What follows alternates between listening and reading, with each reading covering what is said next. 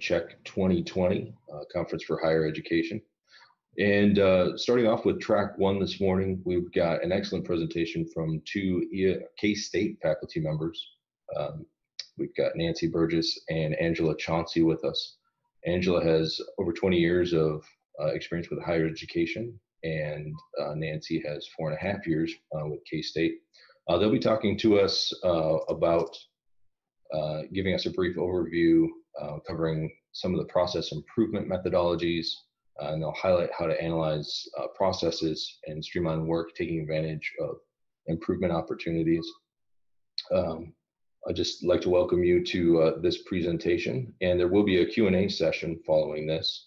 I encourage you to submit your questions through the links in the channels provided, and we'll have about 10 to 15 minutes after the pre-recorded session to handle any questions that you may have. Without any further ado, I'd like to present Nancy and Angela. Hello, and welcome to Check 2020 Conference. Our session today will be a 30-minute session and will be followed by question and answer. We will be talking to you about business process modeling, or BPM, and it's an activity of representing processes of an enterprise so that the current process may be analyzed, improved, and automated.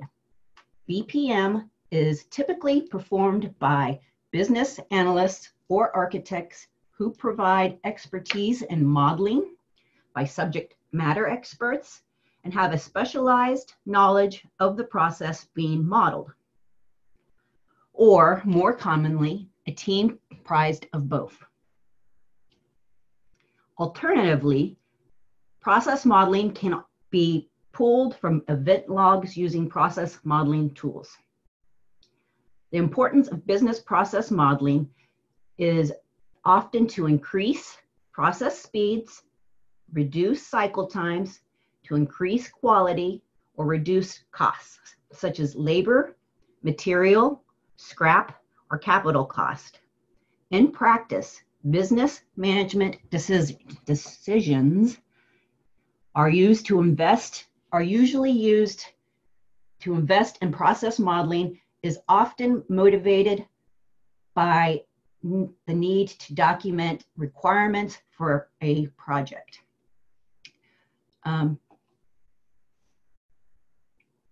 We will provide an overview of process modeling, tools and techniques in this session. We'll cover K-State's 6-step approach to process improvement. And this team consists of 2 Kansas State business architects, Nancy Burgess and Angela Chauncey, who will highlight how to analyze process, how to streamline work, and take advantage of improvement opportunities.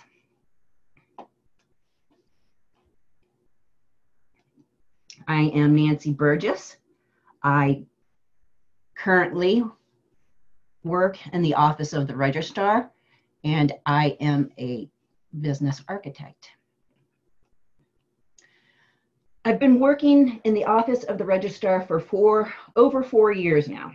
And 2 years ago, I was excited to embark on this new adventure as part of the business architect team. My education consists of a Bachelor of Science degree, and I'm currently working on my Master's of Science degree. I have various training. I've been to various training, and I've completed various training, on my latest being my Lean Six Sigma Yellow Belt. My hobbies are a daily workout, running, planting flowers, gardening when I can find the time, and coin collecting. Hello, I'm Angela Chauncey, and I'm also a business architect at Kansas State University, like Nancy, and I work in information technology services. I'm currently in an IT position, and I've been at K-State for over 20 years, holding several different types of positions in software programming and project management.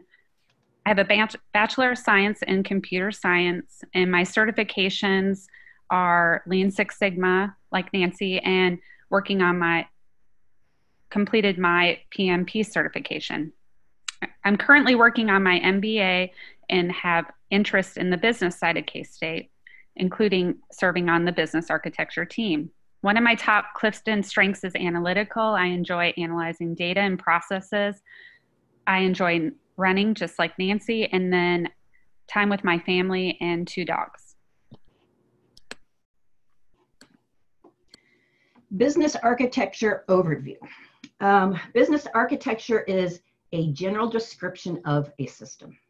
It identifies its purpose, vital functions, active elements, and critical processes.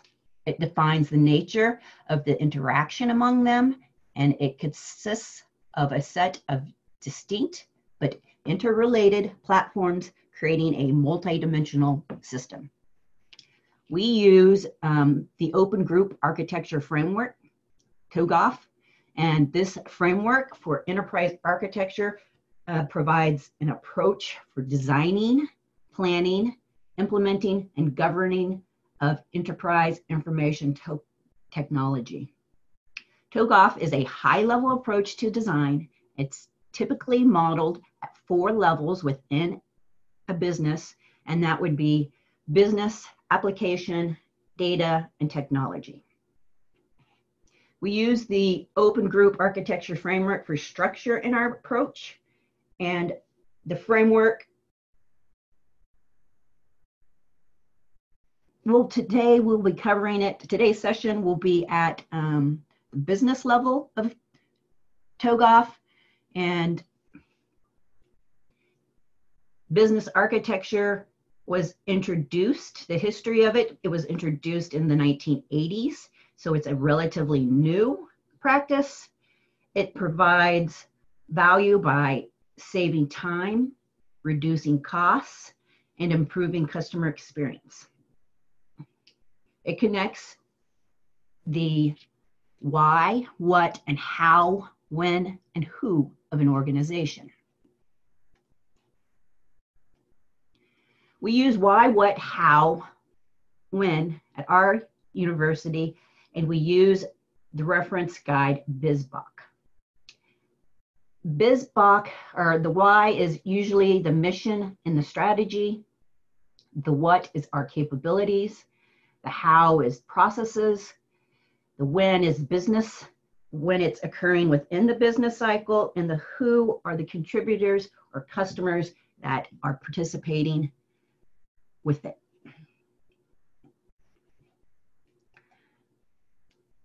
As I mentioned in the previous slide, we use BizBock, and BizBock is a reference guide, and it stands for Business Architecture Body of Knowledge, or the Guide to Business Architecture.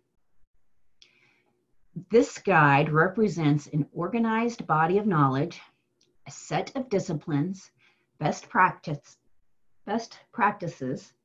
for business architects and other practitioners. BizBock helps define and create a common language for business architects, and it helps optimize business operations.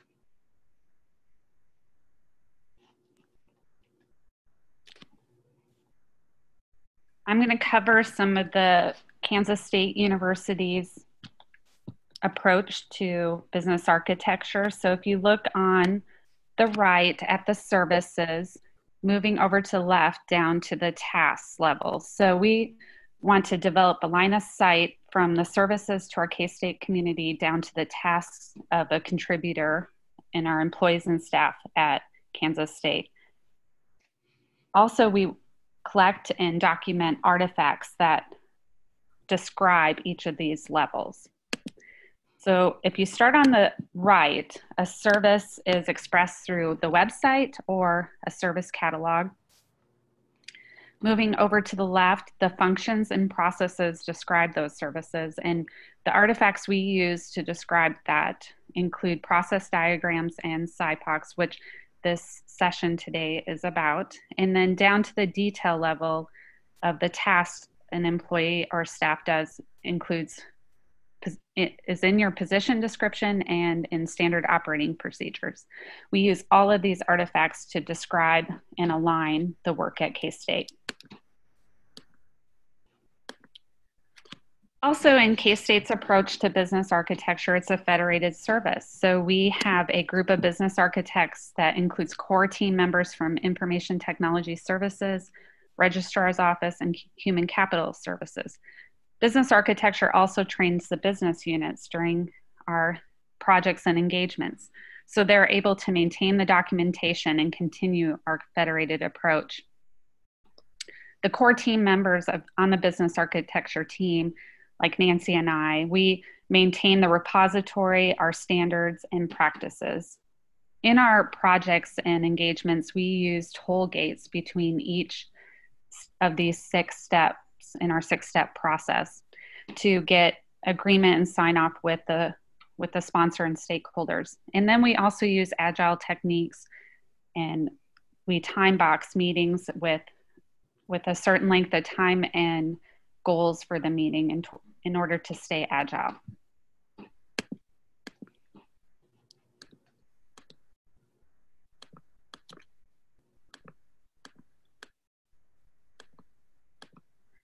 In the previous slides, we mentioned some of the resources we use at Kansas State, including BizBox, TOGAF, and Agile techniques. And I wanted to mention some other resources that we use in our practice, including Lean Six Sigma. Nancy and I both have certification in Lean Six Sigma, and at our campus, our College of Business offers Lean Six Sigma classes to the K-State community and employees and staff.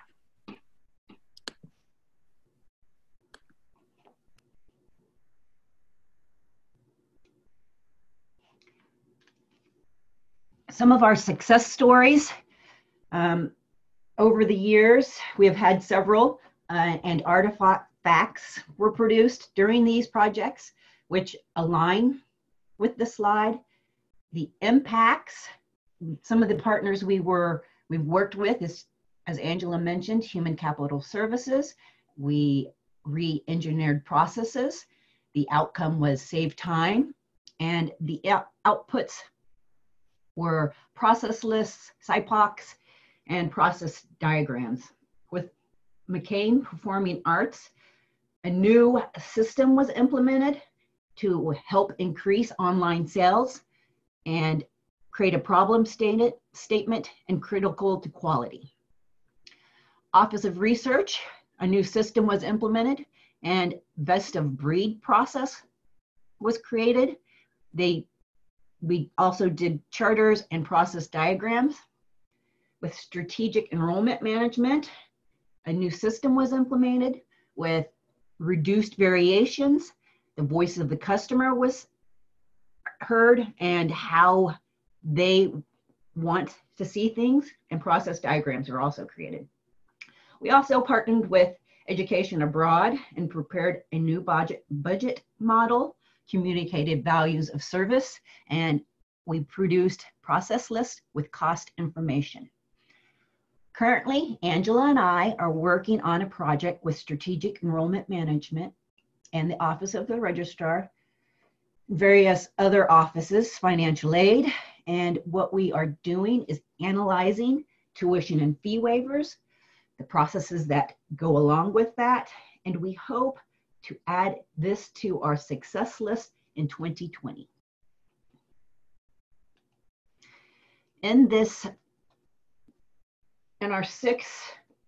These successes were completed using a 6-step process approach.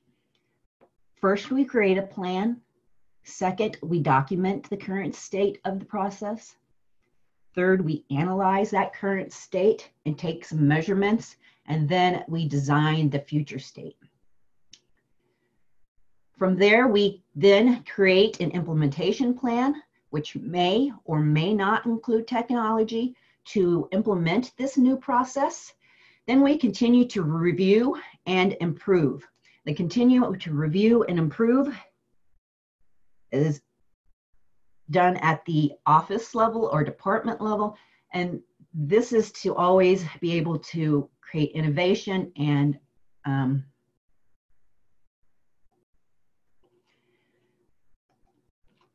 Our 6-step process is similar to the DOMAIC process, excuse me. And DOMAIC is the acronym for define, measure, analyze, improve, and control. It refers to a data-driven importance cycle used for improving, optimizing, and stabilizing business practices and designs. The DOMAIC improvement cycle is the core tool used to drive Six Sigma projects. However, it is not exclusively Six Sigma and can be used as a framework to improve applications.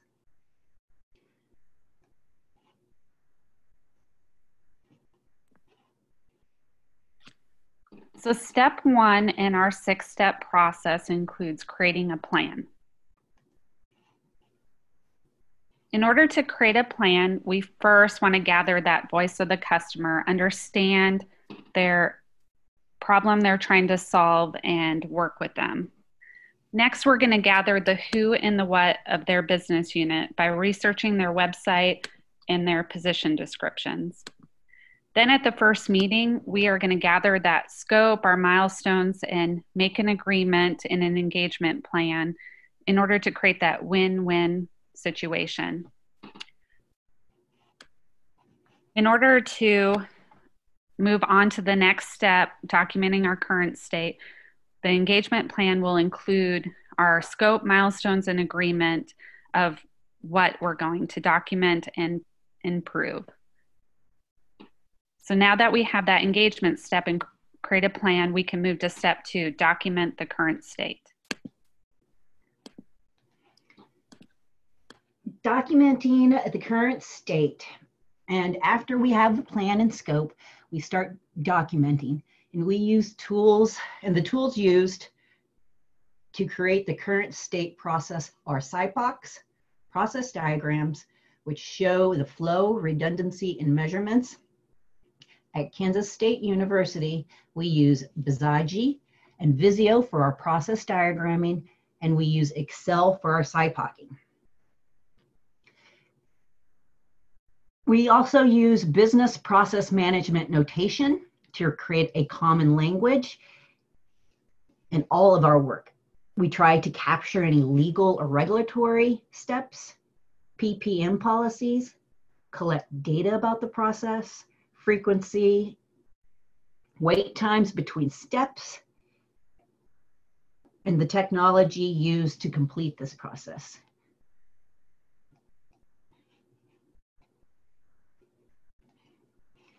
From there, when we create process diagrams in the current state, they are visualizations of any sort of step-by-step process, and they're usually created as flowcharts with shapes that represent steps in the process, connected with arrows that indicate the next step. It captures the flow of the process, any actors or customers, the activities or tasks performed, the decisions that are made or should be made, maybe future state items.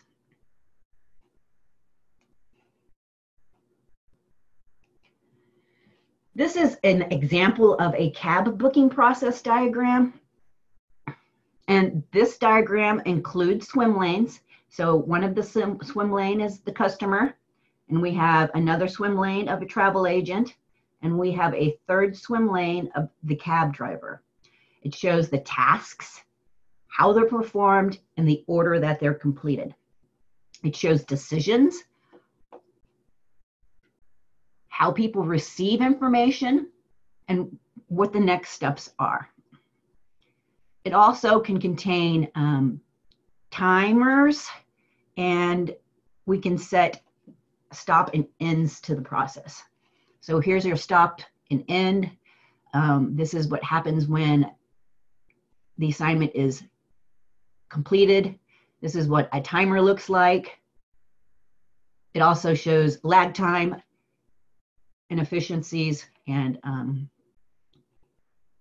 how we can fix that.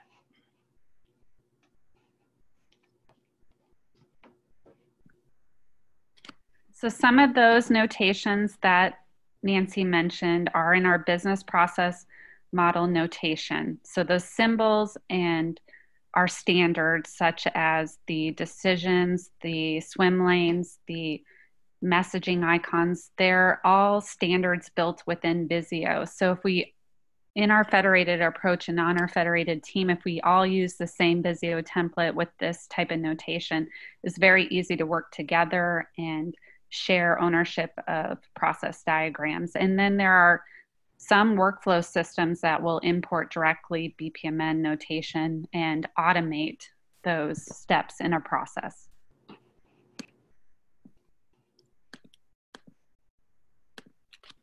So now that we've documented the current state, we're ready to move to step 3, analyzing the current state. So in analyzing the current state, we are looking for things such as how many handoffs are happening, if there are any loops where it loops back to the beginning. We're looking for chains where several steps in a process may be able to automate.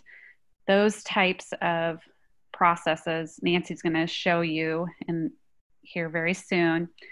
So we'll learn more about that in this presentation. We're also looking at the customer interaction during this process. If the customer is receiving feedback during the process, we're looking at how much wait times there are. Nancy mentioned that in the cab diagram where the little timers are. We put timers on our diagram and how much time, wait time is in the process. We're also looking for bottlenecks such as several approvals, looking for those types of things in this process diagram. And then at the next level, we're looking at the root cause of these situations. So we use different tools to analyze the root cause, such as the 5 whys technique, which is simply just asking why 5 times to drill down to the cause. And then we also use fishbone diagrams to have a visual representation of the cause and the effect. And then we're also, during analyze current state, we're also looking at different data inputs, such as reports that are produced during the process and other inputs and outputs we're analyzing to improve the process. So these are some examples of different types of how we would analyze the current state. So this first one is an example of a loop. And if you notice right here between E, F, G, and H, how it loops back around. And that's an inefficiency. It can be a manual error or handling error when this loops around like this. So the second example is a chain. And a chain may be an opportunity to automate. And as you see, it's all within one department and it's being handed off to different individuals. You can see that most of those steps are all in one swim lane, and that department or office has control to correct that system because it's all within one department. This third one is an example of ping-ponging or handoffs. And ping-pong and handoff, as you see right here between C and D and E, it keeps bouncing back and forth between the two departments. What this causes is additional wait times, poor customer service, and maybe it should be reviewed that one department does more of the steps before handing it off back and forth to reduce wait time.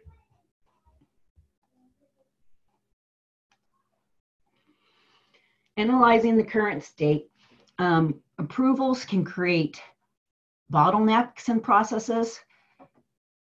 And after a period of time, maybe they should just automatically pass through.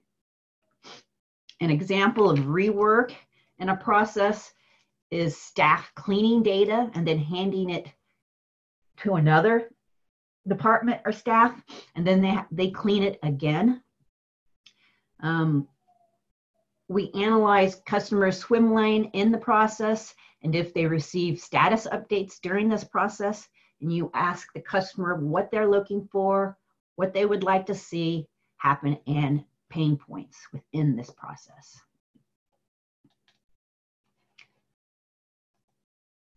From there, we go to step 4, designing the future state.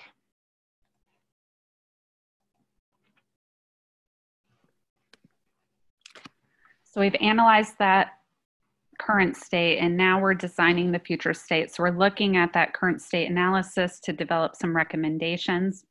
We usually deliver a recommendations report and a 2B model of the process diagram, and we cover that with our sponsors, our process owners, and any stakeholders. We need to gather consensus from those process owners for those changes. We're trying to look for also for best practices and innovation in these processes. And then the processes that we select for redesign and reengineering are those that are impactful, that really create that ROI, return on investment. And we select those for process reengineering. And in that future state, we're looking for those things we analyzed in the current state. We're looking for those opportunities where we can reduce any unnecessary steps, take those extra steps out. Any parallel processing where 2 different departments can do something at the same time. Any batching, like Nancy mentioned, all those handoffs back and forth, maybe a department can do several tasks in a row before handing it off. We're looking at any shared services on our K-State campus that can be moved to our shared services department or shared between departments. And then we're also looking for that automation. We're looking to see if any technology can be used in the process to make it easier and faster.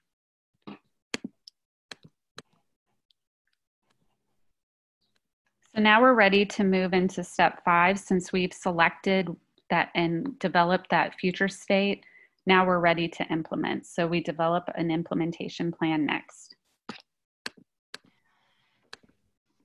When we develop an implementation plan, it shows how a process will evolve at a high level. When properly developed, an implementation plan ensures that the development team are working to deliver works, and they're trying to meet the customer's needs. It may include other plans such as training and communication.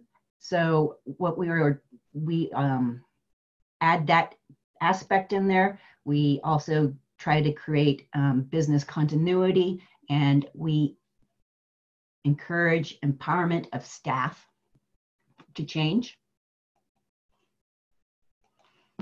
We move from there, from the implementation plan, into step 6.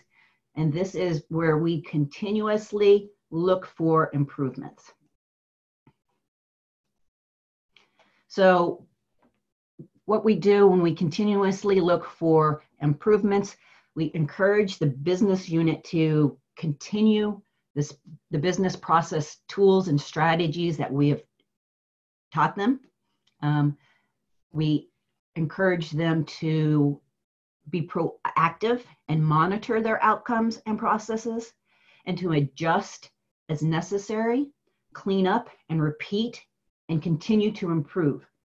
And as they do this, they look for innovation, they look for improvements, and they look for better methods. We also include, for the continuous improvements, is to share success stories within our K-State University community. And what that does, when we share success stories, we are encouraging innovation, continuity, and we are highlighting a way or a better process and somebody might have not ever considered.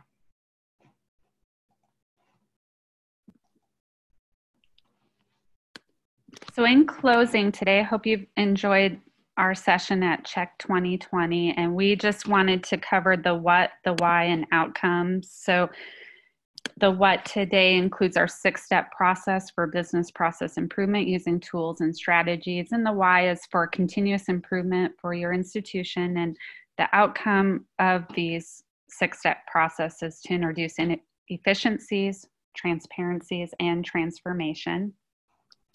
We'd like to leave you today with our email addresses, so you may contact us at any time.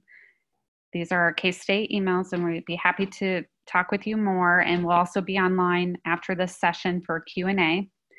Also, if you found our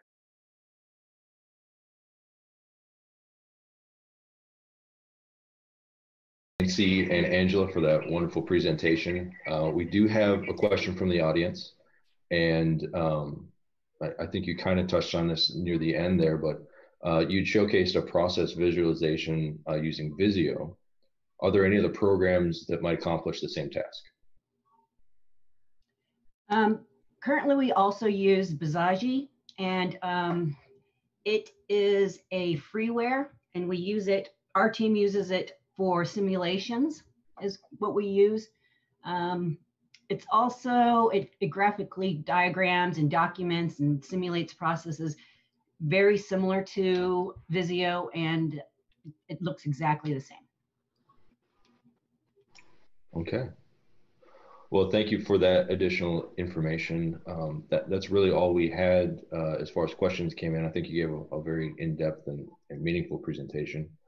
Were there any other pieces of information you wanted to pass along, any clarifications, or is this the end of the presentation?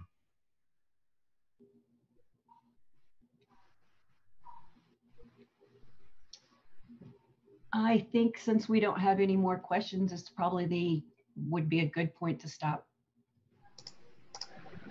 Okay, and actually, no, we got a question right there at the end, but it's a follow-on, very similar to the one that was just asked. So anyways, thank you both ladies for this wonderful presentation, and thank you for your time. To all those that are in attendance, thank you for tuning in, and we hope you enjoy the rest of our sessions. Until we see you again, have a good day.